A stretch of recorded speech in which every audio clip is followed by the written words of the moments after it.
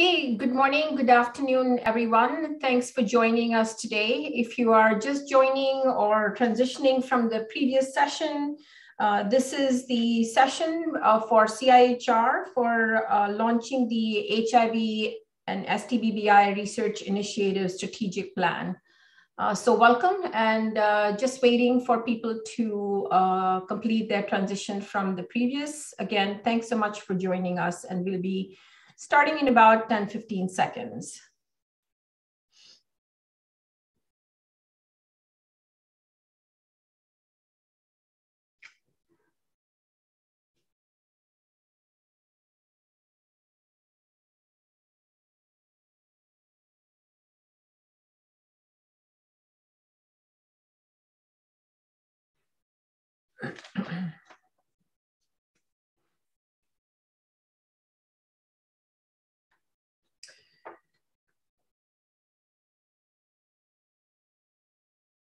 Okay, we have about 75 people already joined us, so we'll let other people transition in, and for the sake of time, I'm going to get started. So good morning, good afternoon, everyone. My name is Charu Kaushik, and I'm the Scientific Director of the CIHR Institute of Infection and Immunity.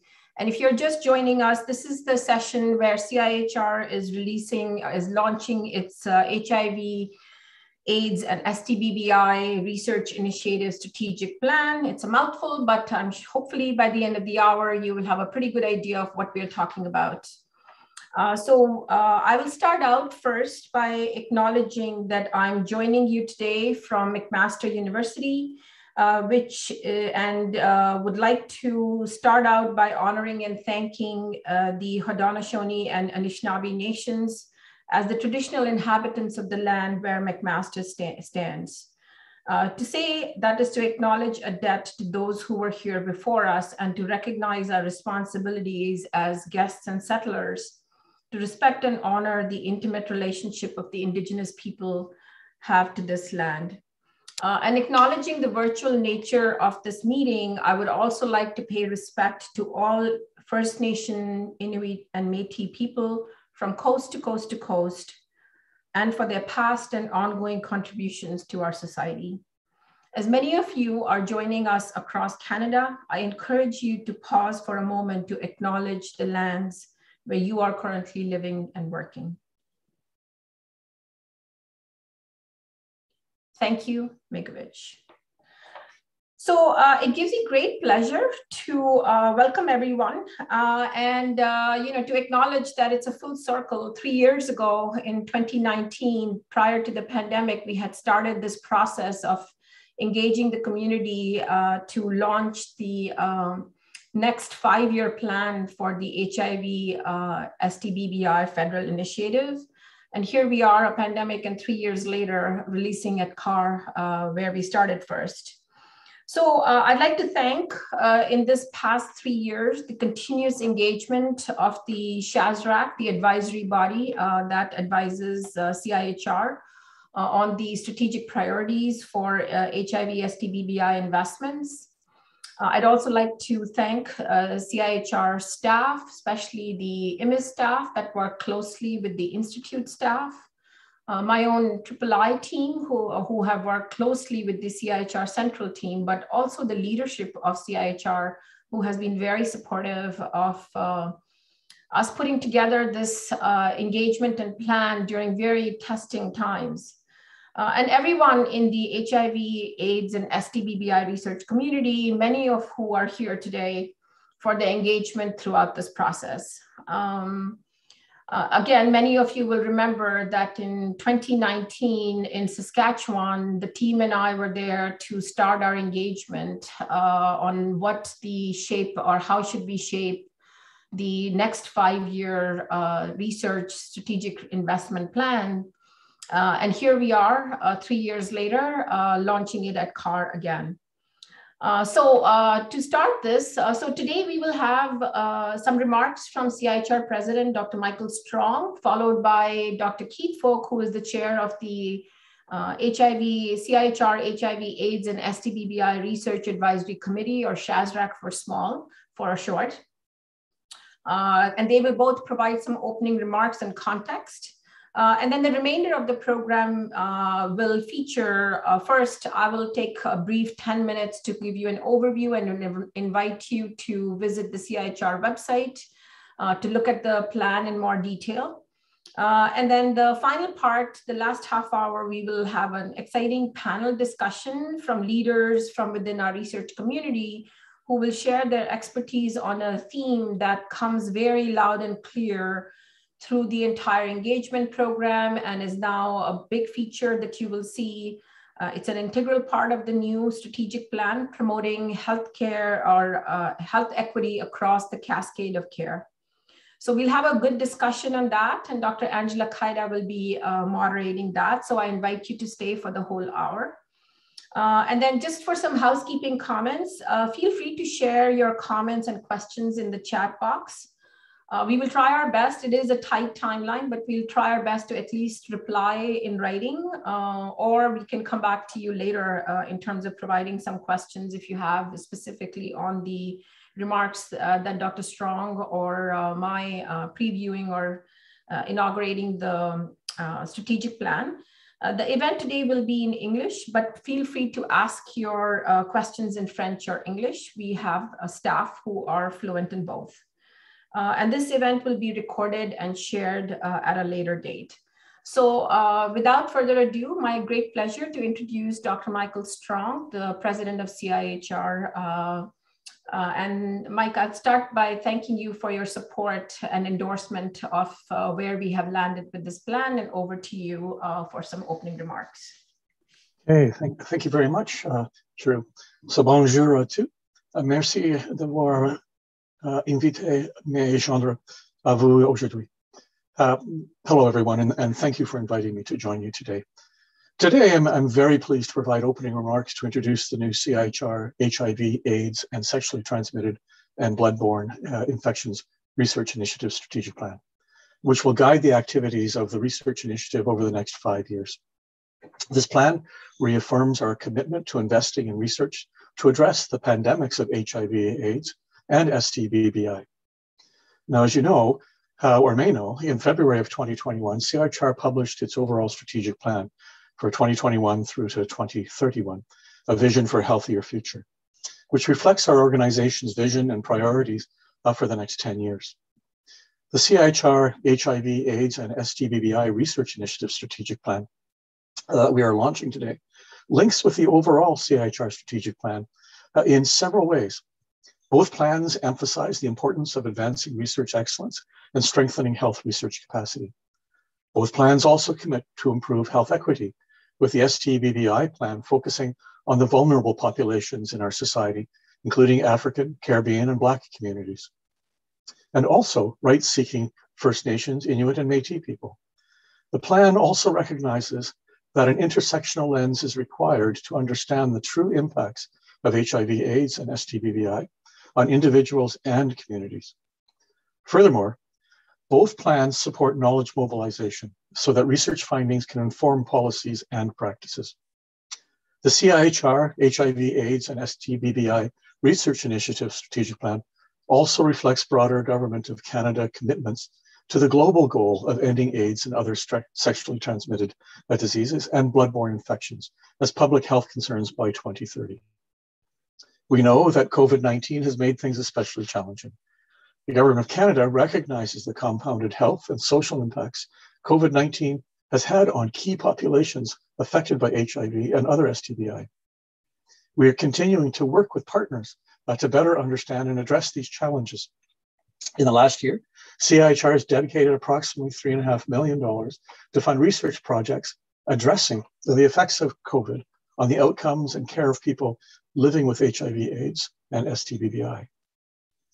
The new CIHR, HIV, AIDS, and STBBI Research Initiative Strategic Plan reaffirms our commitment to working with the HIV, AIDS, and STBBI community and to collaborate to fund research and support researchers in addressing health needs, from improving testing to tackling stigma. I invite you to read the HIV, AIDS, and STBBI Research Initiative Strategic Plan to learn more about our vision, objectives, and plans. Finally, I do want to say thank you to the members of our CIHR HIV, AIDS, and STBBI Research Advisory Community, CIHR, to our diverse research community, national and international partners, community members, and those with living or lived experience for sharing your insights and perspectives. Your input has helped make the plan relevant and in tune with current realities. I look forward to hearing about the progress we're making to eliminate HIV, AIDS, and other STBI in Canada and well beyond. So thank you very, very much for this opportunity. Back to you, Chair. Thank you so much, Mike. Appreciate your comments and support. And thank you again for finding time to stay with us, which I didn't realize you were going to be able to spare a whole hour. So thank you so much. Hopefully you'll enjoy the panel discussion as well. Next, I will invite Dr. Keith Folk, who is no stranger to this community, to provide some remarks. Dr. Folk is a good colleague, collaborator, and also happens to be the chair of the CIHR committee. And it's under his leadership that the CIHR has provided advice, guidance, and feedback on this plan. I'll acknowledge the individual members as I go through the plan itself, but I would invite Keith, who is also professor and department chair at the University of Manitoba, Department of Medical Microbiology, and the current president of CAHR, to actually provide some overarching remarks on the process and where we've landed with this plan. So Keith, over to you. Great, thanks very much, Charu. Good morning, everyone. Good afternoon, and thanks for joining us today for this very important announcement. I'd like to first of all thank CIHR and the IIII for choosing to make this announcement at the CAHR conference. I think it recognizes that CAHR is one of the important members of the scientific community that is affected and drives this initiative. So appreciate your partnership in this. The CIHR committee is a diverse committee that represents researchers from HIV and other STBBI research fields from across Canada, including all disciplines. And it also has community members, including those with lived experience. And so I think the CIHR committee has been a good sounding board for CIHR and the IIII for developing this plan. The committee was consulted over 12 times from over 4 years, from the concept of developing the strategic plan to how it was going to happen, and then several times in terms of specific feedback. And all through that, we could see that the feedback that we were giving was being incorporated. So I think it's a very strong plan. I look forward to hearing others' comments on it. And I'd like to thank the CIHR committee members for their thoughtful input on this strategic plan, because I think it has helped make the plan much more effective and be a strong tool that we'll use for going forward to fight HIV and other STBBIs in the future for Canada. Thank you. Thanks so much, Keith. So aware of the time, want to give most of the time available to the panelists for this, and again inviting the community to join us and visit the CIHR website. The plan will be posted, I believe, right after this session is over. I'll take about 10-15 minutes just to kind of give you an overview and then invite you to review it more carefully at the website. Thanks, Nadia. Let's just jump to the next slide. Just to give a little bit of context, the HIV/AIDS and the STBBI Research Initiative, which I'll just say are a research initiative for short, it's a mouthful.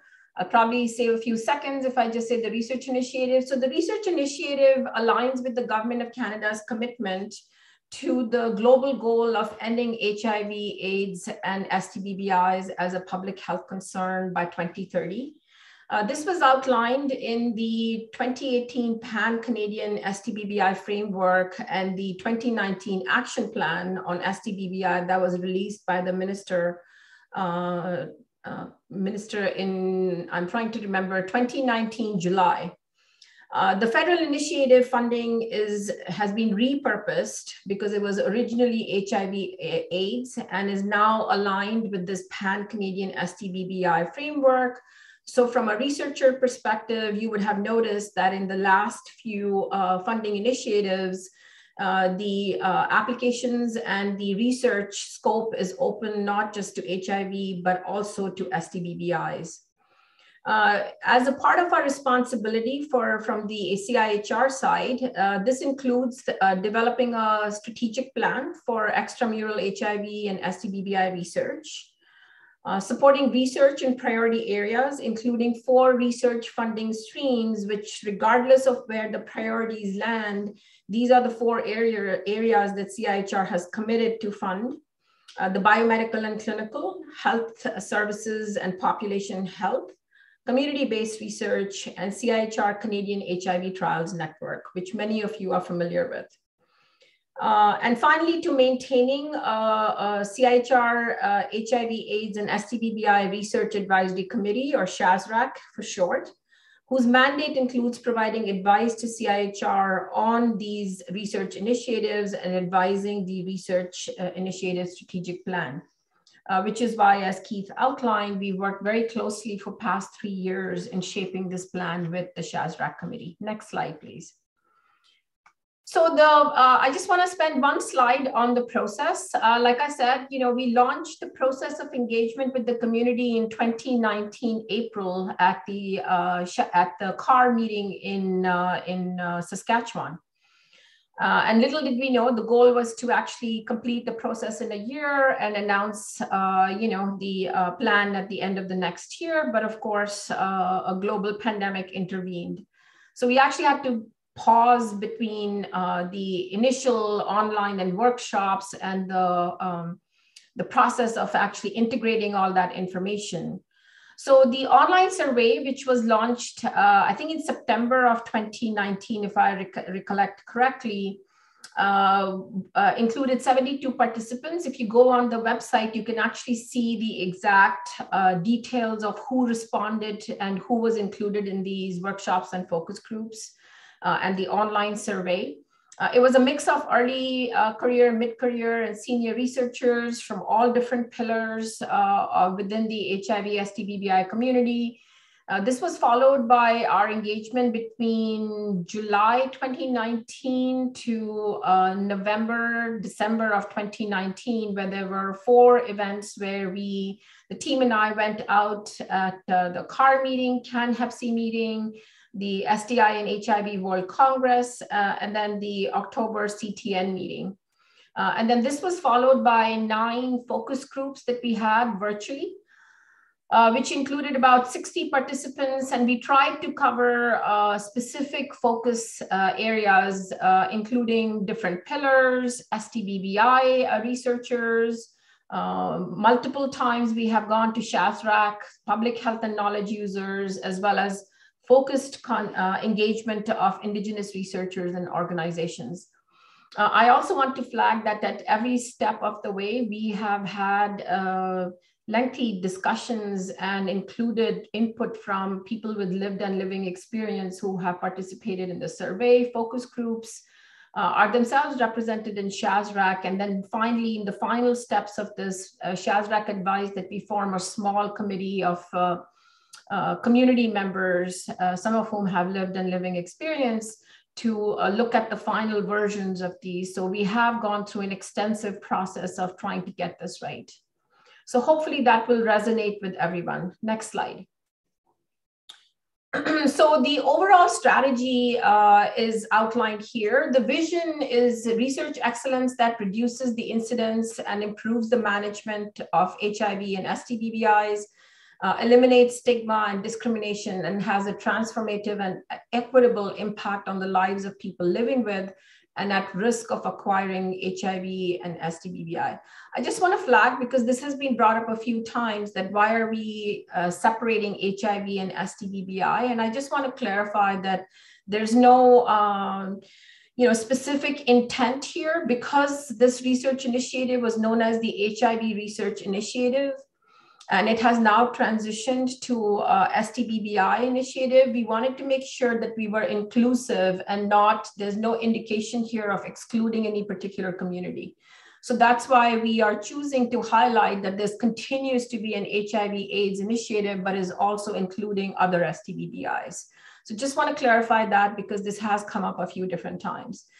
The mission then to accomplish this vision is to strengthen and support a diverse, inclusive, and collaborative research community that applies community-based, holistic, and inter- and transdisciplinary approaches to create and mobilize prevention, testing, treatment, and care of HIV, AIDS, and STBBI in Canada and around the world.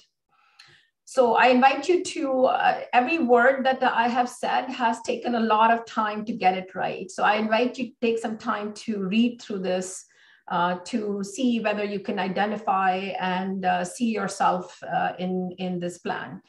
So on the right, you can see the strategic goal. There are 4 strategic goals: accelerate discovery and innovation, improve health equity, strengthen research capacity, and mobilize knowledge. I will get into a little bit more detail of this. And then there are 5 cross-cutting principles, including inclusive research excellence, engagement of people with lived and living experience, health equity, truth and reconciliation, and holistic concept of health. These are cross-cutting principles because we heard this over and over in every engagement that we had with our community. So these are principles that will apply regardless of where the funding initiatives will come out in the 4 different strategic goals. Next slide. So just the 4 different strategic goals, I want to get into a little bit more detail without taking too much time. So the improve health equity strategic goal really involves achieving or improving health equity through research that addresses systemic, biomedical, behavioral, and social determinants of health in order to reduce the high burden of HIV, AIDS, and STBBI in key populations. And then I'm not going to read through the whole things, but really the directions within this strategic goal include focus on determinants of health, which include advancing research and interventions to understand, address, and reduce impact of stigma, racism, homophobia, transphobia, sexism, and other forms of discrimination, and systemically entrenched oppression of people living with and at risk of HIV, AIDS, and STBBI. Developing new models of care. So research that focuses on developing, testing, and advancing new and improved culturally safe and holistic models of care. And evidence-based interventions, again, for an equitable health outcome. And then a focus on sexual and reproductive health. So we heard that instead of treating STBBIs and HIV primarily through a lens of disease, let's focus on building better sexual and reproductive health and resilience in our communities. So that's the third focus within this goal, with a 5-year vision to reduce health inequity due to upstream factors. Next slide. The second focus of the second goal within the strategic plan is accelerate discovery and innovation. We recognize that the HIV and STBBI research within Canada are leaders in the area of discovery and innovation. And the focus in the areas for next 5 years for CIHR initiatives will be in accelerating discovery research to advance innovations for HIV, AIDS, and STBBIs for more equitable outcomes. And we will do this through, again, 3 different areas of focus: innovative technologies for testing and surveillance,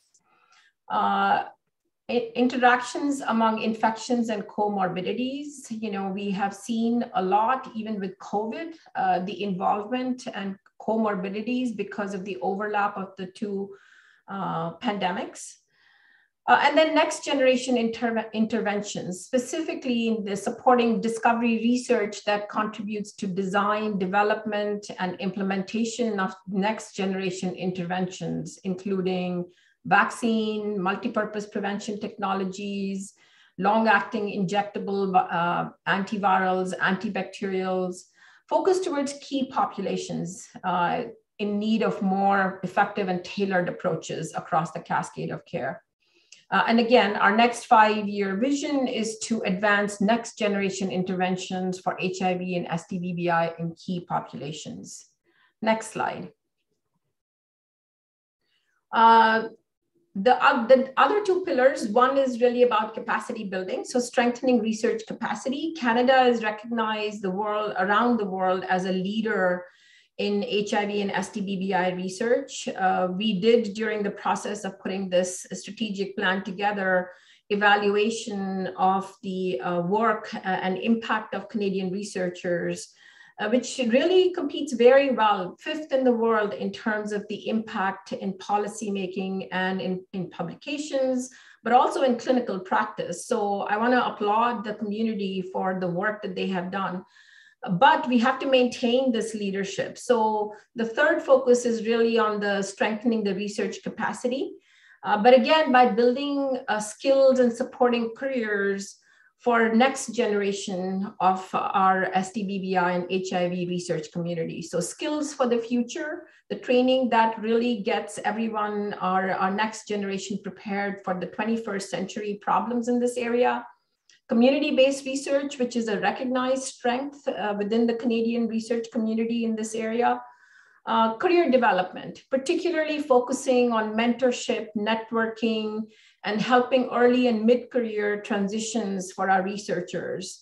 We recognize that COVID-19 has had a devastating effect, especially on early career investigators and those that are transitioning to mid-career. So CIHR is very aware, and especially from the STBBI and HIV strategic plan, we are committed to providing support for these transitions for people, especially in the context of the last 2.5 years and the effect that it has had. And then finally, the Indigenous-led research to continue to build and support a cadre of Indigenous researchers by providing training, funding, mentorship, and other supports to enable long and productive careers. I want to flag here the burden that the current Indigenous researchers are carrying in terms of providing both community engagement, consultations to CIHR, but also supporting and mentoring their own next generation. So we are committed to helping Indigenous leaders and researchers today to be able to provide support to them to help in these endeavors. We heard that quite a bit. And again, our 5-year vision is to build an inclusive and thriving research community. Next slide. And then the final pillar or the final strategic goal is the mobilizing knowledge. So mobilizing knowledge to enhance, share, and foster equitable benefit of evidence-based interventions with a particular focus on implementation science. Nothing new to this community. They have been leaders in this area in terms of implementation science, uptake and adoption of new and existing interventions. Community-centered research, as I said, already a strength, but we need to continue to support that and continue to strengthen that. And then knowledge mobilization capacity to encourage integration of communities and community-based research and the voices of people with lived experience in research, but also decision makers and researchers to work together with a community and people with lived experience to co-create, synthesize, and share research findings. And the vision is, 5-year vision is that the needs of key populations are integrated across the cascade of care through this knowledge mobilization work. Next slide. And then finally, the 5 cross-cutting principles. Again, I won't get into the details of that, just to flag that the inclusive research excellence. I want to point out that redefining research excellence is also a major goal for the CIHR's overall 10-year plan. So in alignment with that, the STBBI and HIV Research Initiative strategic plan is also aligning with that to advance a more inclusive concept of research excellence that values not just the traditional academic input, but also multiple ways of knowing, collaboration, mentorship, community engagement, knowledge mobilization, and other contributions that enhance research, which have traditionally not been recognized. Engagement of people with lived and living experience, something that's been pioneered by the HIV and STBBI community. Health equity, you can see the concept of health equity resonates throughout this research plan and is echoing again CIHR's overall strategic plan's commitment, but also the Government of Canada's research initiative and Pan-Canadian Action Plan, which also has health equity as a big focus. The holistic concept of health, we heard this through community, also Indigenous scholars and community-based organizations, that we really need to have a cross-cutting theme of valuing the culture, belief, and knowledge system of both Indigenous and Western concepts of health. Our research approaches will therefore recognize multiple dimensions of health, including physical, emotional, social, spiritual, and the distinct experiences, needs, and expectation of different communities and stages of life. And then finally, our commitment to truth and reconciliation, to commit to research and knowledge mobilization approaches that address the need of Indigenous peoples by prioritizing Indigenous-led research, fostering self-determination, and enabling distinction-based approaches, which we heard a lot about, that we need to really work with Indigenous communities to allow them to take specific approaches that align with their community's needs. So I think the last couple of slides, next slide, Nadia. Again, a big shout out and thank you for the engagement and commitment of your community representatives who sit on SHASRAC. As Dr. Folk pointed out, they represent a variety of different pillars, lived experiences, community engagement. And we are featuring here all the SHASRAC members that helped us in the last 3 years.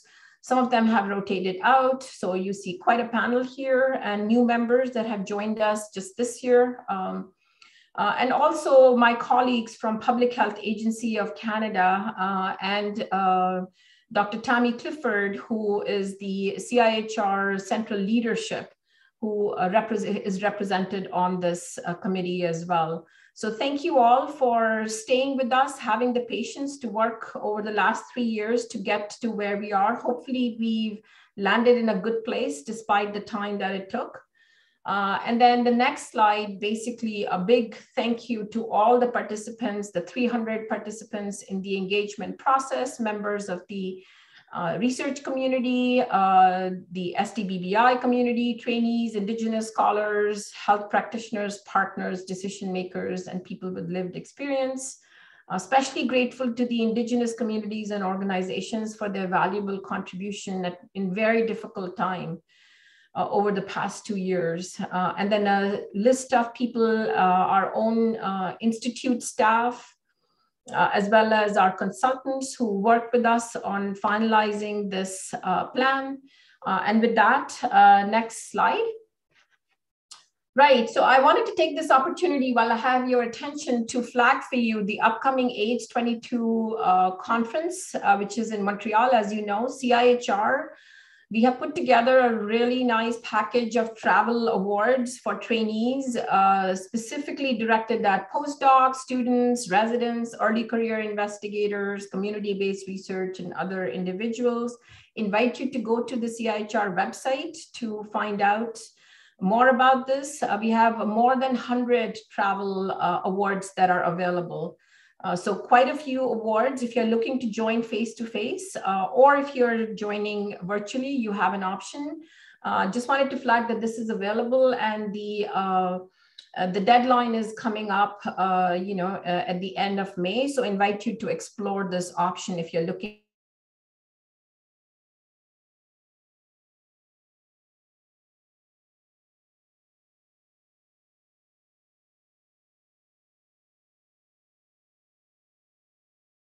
here to support our community. So, and I'd just like to bust the myth that anything that you write to CIHR falls into some dark black crevice. It doesn't. I can assure you that people monitor emails. I personally answer emails. That's, you know, the last 2 hours of my night, every night.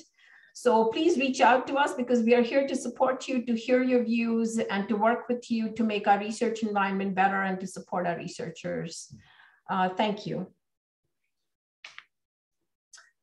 So with that, I think we are running on mostly on time. So Angela, I will hand this over to you. I want to introduce the discussion on the health equity panel. And without taking too much time, just to basically say that this panel's discussion topic resonates with the themes that you heard, you know, in terms of the CIHR strategic plan. But also, you know, as a biomedical researcher, I have really, you know, had the benefit of having community engagement and working on an area of women's reproductive health that focuses on equitable outcomes. So we'll come back to this later, but just to encourage everyone, regardless of what pillar or what area to work that you work in, to engage your key populations and to work with community and focus on equitable outcomes. And with that, I will hand it to Dr. Angela Kaida, who is well known to this community. She's an associate professor in the Faculty of Health Sciences at Simon Fraser University, a CRC chair in global perspectives of HIV and sexual and reproductive health, a national and international leader looking at the social structural factors and environments that increase vulnerability of or protect sexual and reproductive health in the context of HIV. So Angela, over to you, and thank you so much for being willing to moderate this panel. My pleasure, Charu. Thank you so much, and thanks so much for that overview of, I think, what's quite an exciting new direction for us, or strategic direction for us as a community. So welcome, everybody. It's so great to see so many people on the line. As Charu said, I'm Angela Kaida. I'll be your moderator for this session. And I am delighted and honored, as always, to join you from the unceded traditional ancestral territories of the Coast Salish people, including the Musqueam, Tsleil-Waututh, and Squamish First Nations. I'm joined today by three panelists, well-known researchers for us across the country who do work in HIV and really center health equity. So first, I'd like to introduce Sian Wilson, Dr. Sian Wilson, who's an assistant professor at Wilfrid Laurier University, board chair of the AIDS Committee of Cambridge, Kitchener, and Waterloo and area. And, you know, Sian has a very long history and experience working with Black, Indigenous, and other racialized communities in Canada and internationally around issues pertaining to sexual and reproductive health, social determinants of health, HIV, and of course, overall well-being. After Sian, I'm happy to introduce Dr. Kate Shannon, who's a professor and CRC in gender equity, sexual health, and global health at UBC, where she leads efforts on gender equity and sexual health. She's also the executive director of the Center for Gender and Sexual Health Equity at UBC and holds a CIHR Sex and Gender Science Chair in Advancing Gender Transformational Sexual Healthcare in Canada. And then we're delighted to welcome Dr. Alexandra King also to our panel today. Many of you will be familiar with Alexandra, of course, but let me just say that she is an internal medicine specialist whose focus is HIV/AIDS, hepatitis C, and their co-infections. And she is a citizen of the Nipissing First Nation in Ontario. Alexandra is the Cameco Chair of Indigenous Health and Wellness at the University of Saskatchewan. She's a PI and co-PI on numerous CIHR project grants working with Indigenous communities and serves on many Indigenous health organizations and committees. So welcome to our three panelists today. And I'm going to ask you a first question, and I'd love to start with you, Sian, and then Kate, and then Alexandra. And it's really a question about health equity in this framework. Wondering, you know, from your perspective, your research, why is it important that we center health equity and equitable health outcomes in our HIV STBBI response? Can I double barrel this question for you, Sian? Because the second part I want to double barrel is like, can you tell us a bit about the strategies, practices that you use and that you recommend could be really central to this response? Okay, perfect. Yeah, absolutely. And I'll try to separate those pieces, but they're also overlapping in my answer. So I come from a social determinants of health framework in a lot of the community-based work that I'm doing in Black, Indigenous, and racialized communities.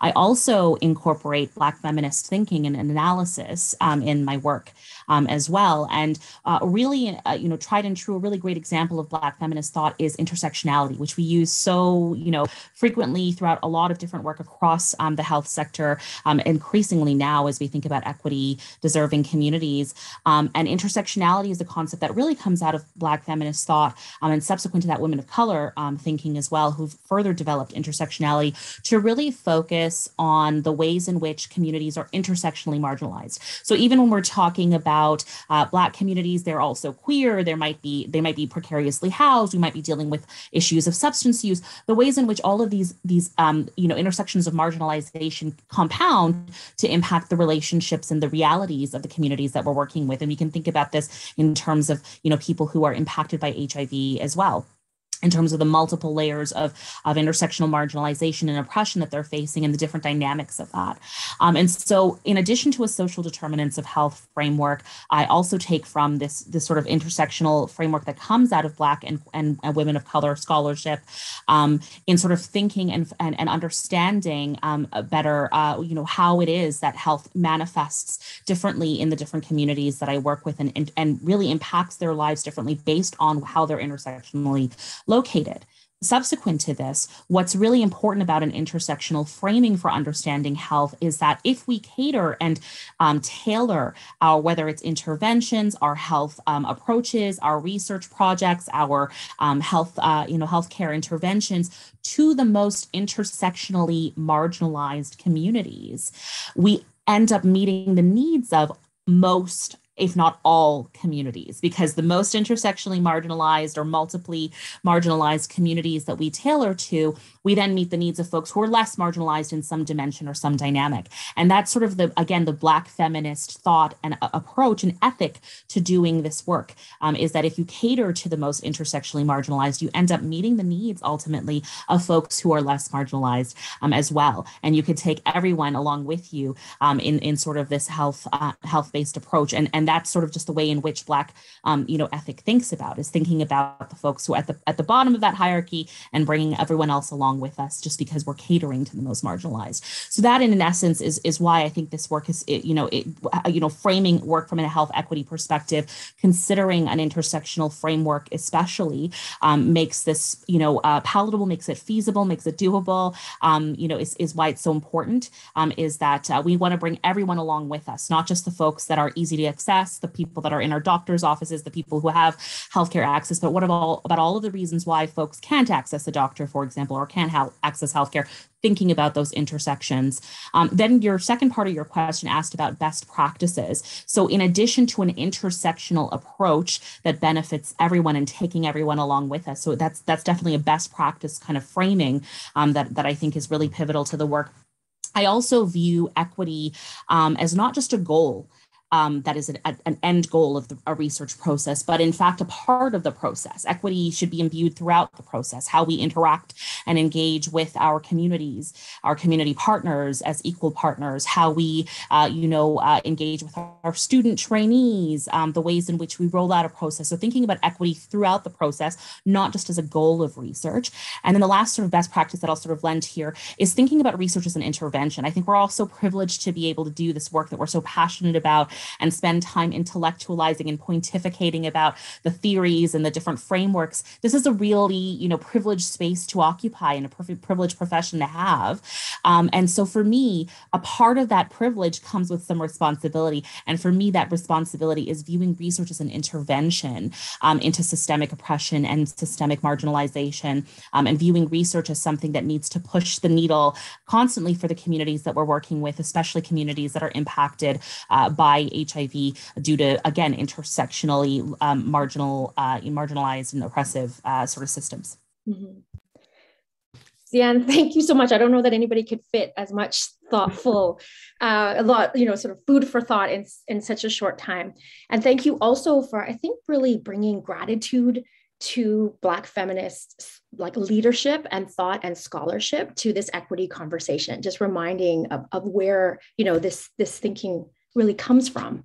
So Kate, let me turn it over to you. Same question. Should I repeat it or are you good? I'm good, I think. Okay, Thanks so much, Angela. So first of all, I'm joining today, and I'm grateful to be joining today from the unceded territories of the Musqueam, Squamish, and Tsleil-Waututh Nations. And I'm really pleased to be joining, having sat on the CHRAC, previous iteration of CHRAC committee, so the CIHR HIV/AIDS committee from 2012 to 2017, as well as the Institute of Gender and Health Advisory Board at the same time, to see this really center conversation around health equity. And I think first and foremost, what's been so well articulated already by Sienna is that we know from decades of science, but particularly from community advocacy, from people living with and affected by HIV, that there is a disproportionate burden of not just STBBIs, but access to along the cascade for what are so-called key populations, ranging from youth and young women, queer, trans, and other gender and sexual minority communities, Indigenous, Black, and other racialized immigrant communities, as well as criminalized populations. And really inequity is driving STBBI and disparities in response. And in order for us to move forward, we really need to ensure that health equity is centered not just in our response, but how we engage in research. And I love the idea of the research as intervention kind of framework. I think it's so important. And I think where we're seeing critical advancements, not just in Canada, but globally in terms of whether it's biomedical or clinical or prevention science research, we also see that many of the same systemic inequities and systemic barriers that are placing certain communities at increased burden of HIV and access are also the same things that are driving or stalling our response into pandemics. So whether that's, criminalization and policing, racism and transphobia and homophobia and stigma and discrimination, we know those are centered in why we're seeing advancements in some places and not, and really frame why we need to sort of take a health equity lens as we move forward. So I think building on what's been said so far, I think it's so critical that we are looking at it from an equitable and inclusive, not just in our research agenda and how we engage. And I think there's lots to learn from and build on from decades of advocacy by HIV communities in terms of JIPA and MIPA principles of how we meaningfully engage people who are living with HIV or well affected by HIV, and in this case, more broadly to STBBIs. And I just wanted to say when I first was engaging in or asked it by community and specifically sex work organizations in the downtown east side over a decade ago to come in and help look at what are the barriers or why our health access wasn't being accessed in terms of communities and to hear from communities. There's such a huge stigma, which there still is, around HIV and STIs even being discussed. And that really is centered on public health's own creation of that stigma and how sex workers have been framed for decades in terms of vectors of disease in public health, and really centered why we needed to come at this from a health equity lens and ensure that communities are at the forefront of defining what research agendas are needed, what are those gaps. And this is everything from ensuring there's accurate representation in research and asking the right questions and interpreting the results to really redressing some of that harm that's been created, including by public health itself over many decades. And I think not surprisingly, HIV wasn't even at the forefront or even anywhere near the top of priorities when we were talking with communities and sex work communities at the time of what are priorities when so many human rights issues weren't being addressed, when sexual and reproductive health more broadly had huge gaps. And really, in the end of the day, research priorities and systemic barriers, whether that's policies or institutional barriers in terms of stigma and discrimination, provider discrimination, were really what were driving the priorities for sex work communities. And what we saw, not just our research, but many others in Canada and globally, is that really at the end of the day, addressing the pandemic within the context of advancing and affecting change for sex work communities, that criminalization and much more upstream systemic barriers and really intersecting oppressive pieces needed to be addressed if we were going to see change. And I was really fortunate to get to work with colleagues across Kenya and India and Canada as part of the Lancet series in 2014, focused on HIV and sex work. And I think it was really, it was interesting to have such a diverse science and community people at the table. And in doing that, we were able to model what would structural change look like and how we could, if we're taking health equity lens, what would changes look like in advancing the HIV epidemic with sex workers. And much of the rich context to that modeling came from community itself. So our colleagues in Kenya and India and Canada bringing forward what their evidence was and how that could be framed. And I can say for many of the modelers in the room in quantum basic science, it was the first time to really engage with community and see how that can really frame and advance science, not just in how we do it, but in terms of what we see in terms of outputs. So I guess just to end, I really want to say that I think the framing, I think as researchers, we do have such a privilege and responsibility that we need to not just be engaging ethically in terms and embracing a health equity lens in how we do the research, but I also think the huge piece, I was really pleased to see the knowledge mobilization piece. I think we have a responsibility to make sure that we're advocating for and that change, and that making sure that research is brought forward, whether that's to policymakers or practice, and community really centered at forefront of those discussions. So I'll end there to make sure there's time for the next speaker. Yeah, thank you so much, Kate. And thank you, I think, for raising, these structural forces that are, that impede on equity goals, right? Whether it's criminalization or stigma or violence. And so thanks for raising those as part of your comments as well. Alexandra, please let me come to you. I think I won't even ask the question. I think you know where you're going to go.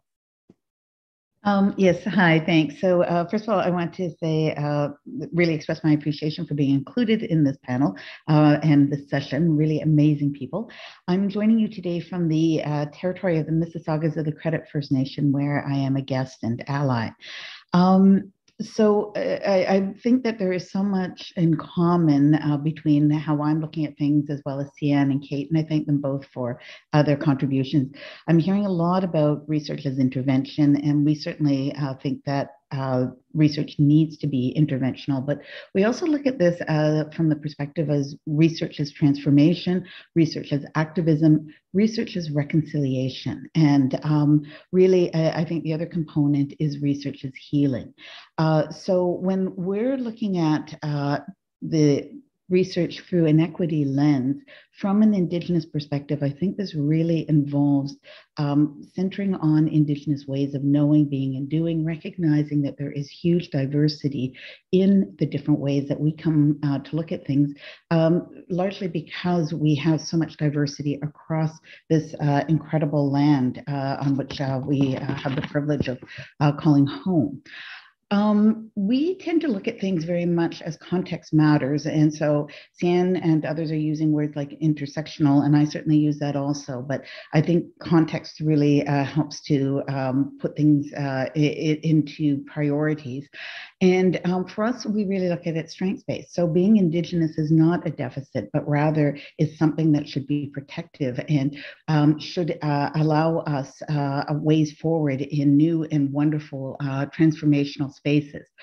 We tend to be very holistic in how we approach things. Self-determination is absolutely critical, and this is of the individual, their family, community, and nation.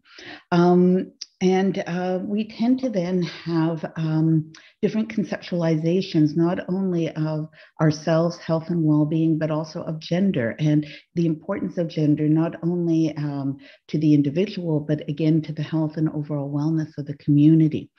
We are looking at directly addressing colonization through research, and in particular, reconciliation provides us with those tools. And I see reconciliation as being possible in all aspects of research and all pillars of research. And so the Truth and Reconciliation calls to action certainly provide guidance as to how we can operationalize this.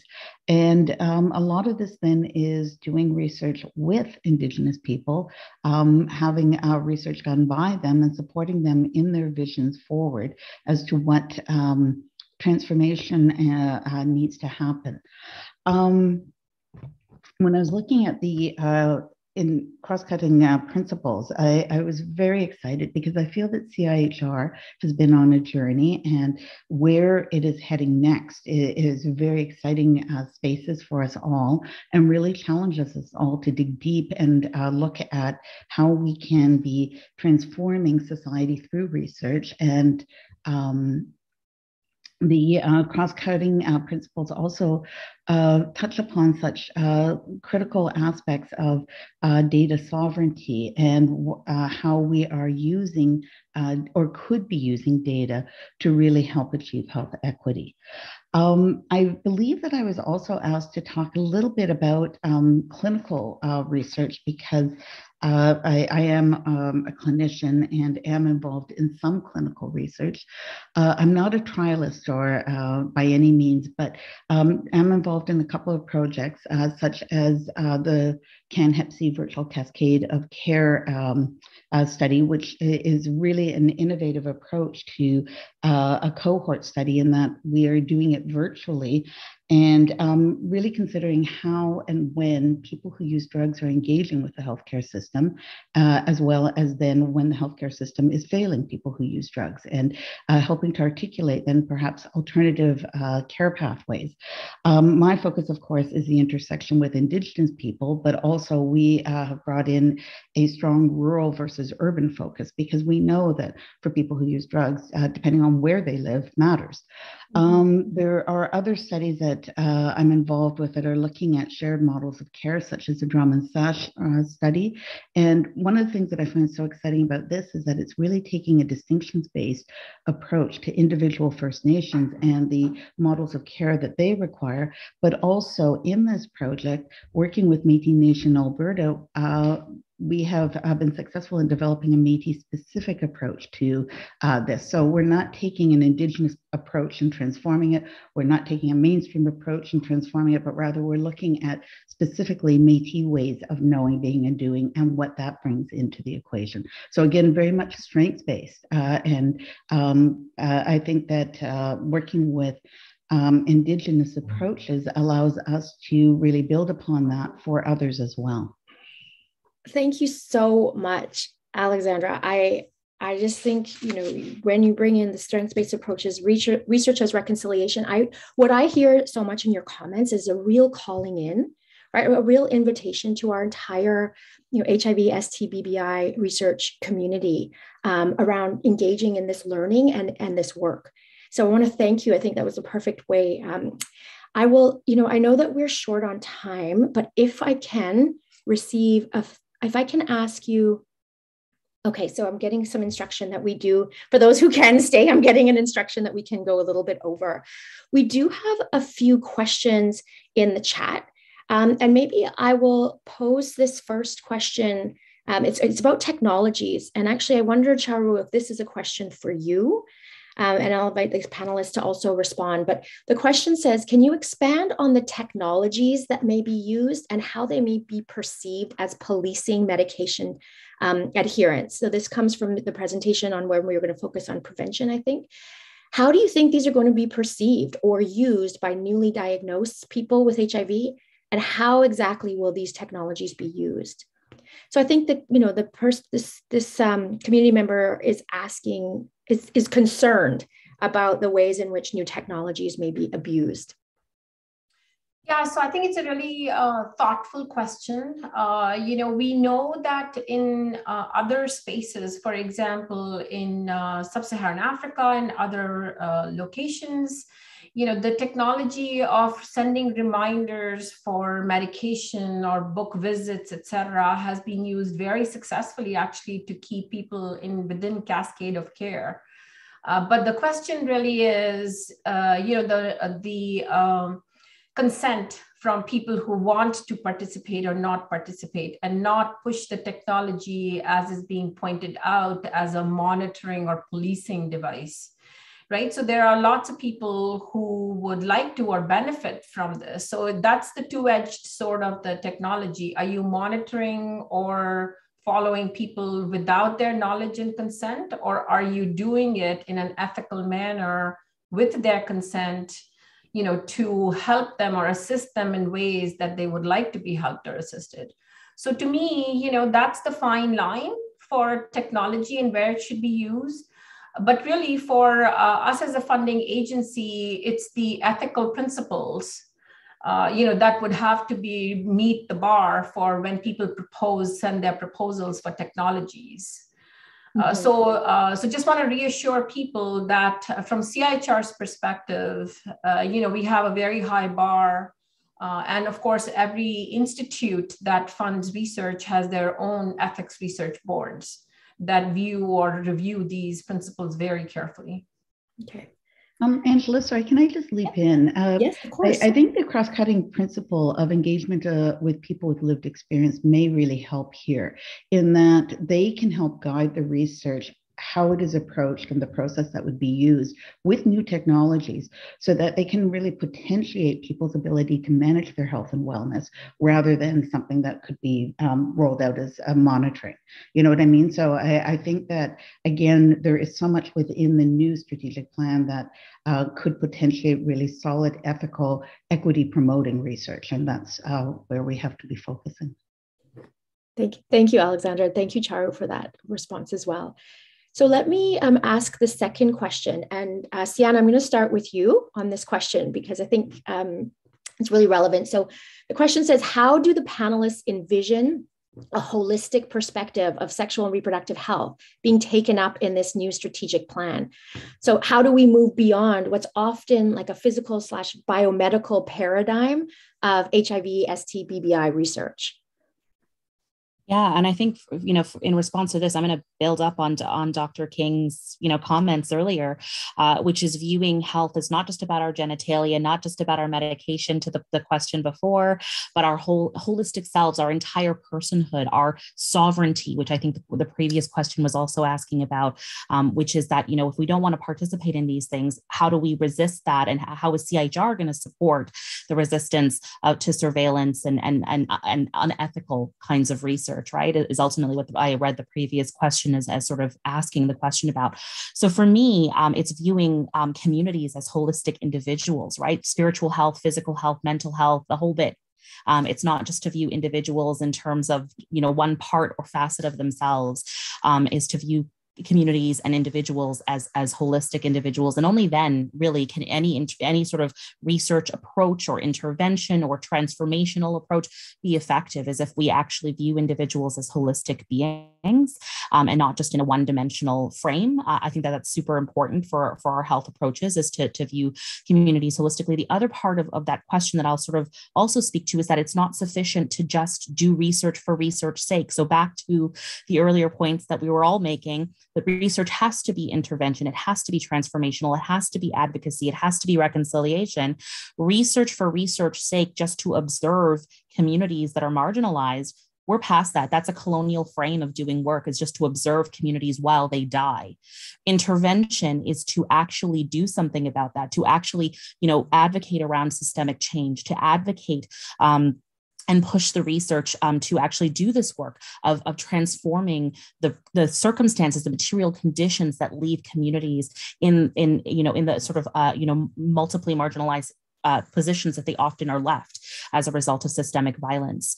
And so these are some of the ways that I think about, that sort of framing of research as pushing the needle and transformation and reconciliation and intervention that we were speaking about before, as well as thinking about this holistically, that it's not just about the individual, it's not just about the body, it's physical, it's spiritual, it's systemic, it's all of these things. So looking at an ecological model, if you will, or a larger, more holistic model to health.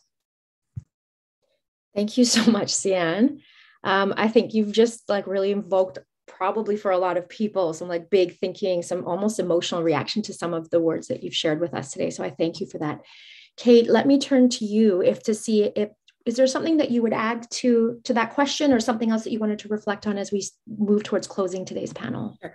I'll be really brief because I think Sian did a really powerful explanation of. I think I would just say that hearing sexual and reproductive health, I think also allows us to really reframe or embrace a different approach. And I think that moving away from that sort of really risk deficit model that we are past in many ways, but HIV and STIs, I think framing it in a broader context allows us to look at it, from a human rights perspective, from a sex positive perspective, from LGBTQ affirming perspective, from, looking at Indigenous cultural safety and reconciliation. So I think really making sure that we're embracing a much more broader approach, I think is critical and is absolutely the way forward. And I think within the broader kind of HIV that is now STBBIs, I think it is so critical that we move past that kind of risk deficit based models that, and to really embracing that broader kind of rights-based and sexual reproductive health framing.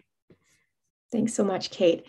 Alexandra, Dr. King, can I ask you to close our moderated panel today with any final reflections you have?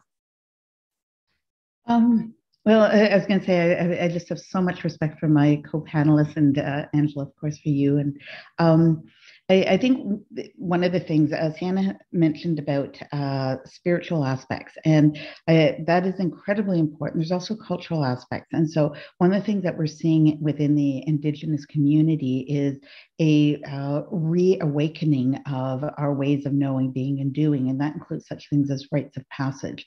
And so from a sexual and reproductive health perspective, then these are very protective approaches, and not pathology-based, but rather strengths-based again, and looking at us coming together as a collective in each of us enjoying individual wellness. So I think that there are so many ways that we could be really learning from Indigenous approaches and benefiting more than just us. But.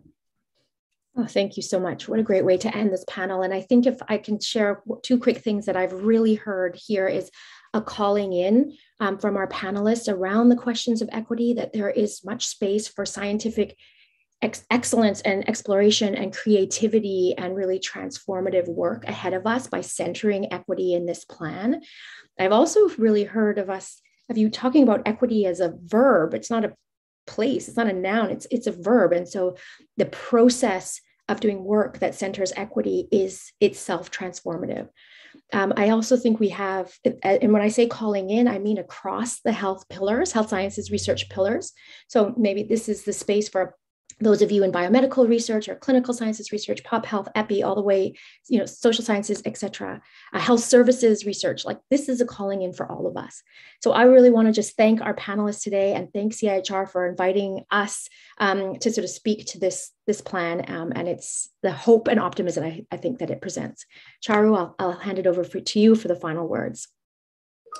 Thank you so much, Angela, and very, very grateful to this panel to set the context of what we wanted to bring across and what we've heard so much in the last 2 years, and the flavor, and the strength of this plan, which has a very big focus on equity. And in all humbleness, this is a start of a conversation. It's not the end or the final conversation that we will have. So it's a new way for us to work. We will continue to engage people, again, inviting people to reach out to us if you have thoughts on what you're seeing or hearing. The staff have just told me that the plan is now live on the CIHR website. And if you open your inboxes and you have signed on to CIII's mail, then it should have landed in the website connection should have landed in your inbox. So thank you so much. Hopefully you will spend a little bit time today or whenever you have time and see yourself and your work reflected in that. Please reach out to us. We are here to listen and we are here to work with our community. So we're not just funders. We want to shape and shape the research in Canada and around the world to help improve the health of Canadians and globally. And especially for people who are marginalized and people who are vulnerable. So this whole plan really speaks to that. And I thank you for your engagement. I am so impressed that more than 100 people are still online listening to this 5 or 7 minutes after the time. So thank you. And I hope you will enjoy your lunch and enjoy the rest of the conference. And again, a big thank you to the panelists today.